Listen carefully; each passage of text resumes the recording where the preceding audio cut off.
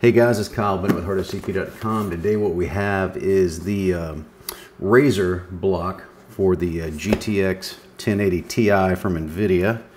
We just got this in and we're getting our baselines run today on our GTX 1080 Ti overclocks on the Founders Edition card. And I wanted to show you what is in the box here. So we've got our Frag Harder Neo disco lights, more thermal pads, more thermal pads, our mounting hardware, it's nice, more thermal pads. And I guess there was a kit for 1080 Ti in here, and there's a kit also in here for 1080 as well. XSPC K3, and let's take a look at the block.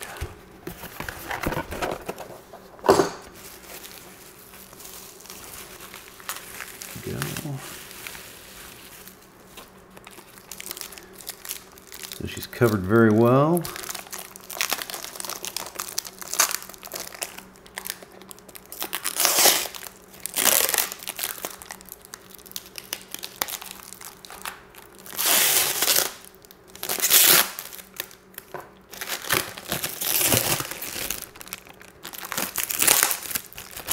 Wow, if you're not a fan of fingerprints,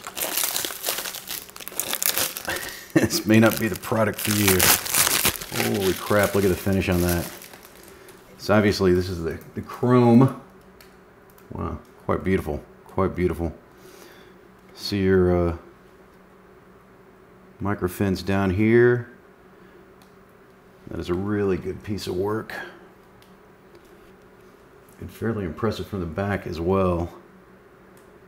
So we're going to be doing some assembly videos on this and some breakdown videos on the 1080 Ti Founders Edition. But I wanted to give you a first look at that. A little bit different from our last block. This one exits in and out of the top only.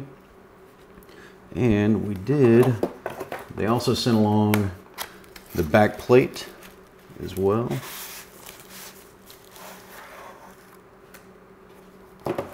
It's the more mounting hardware, more thermal pads, our instructions.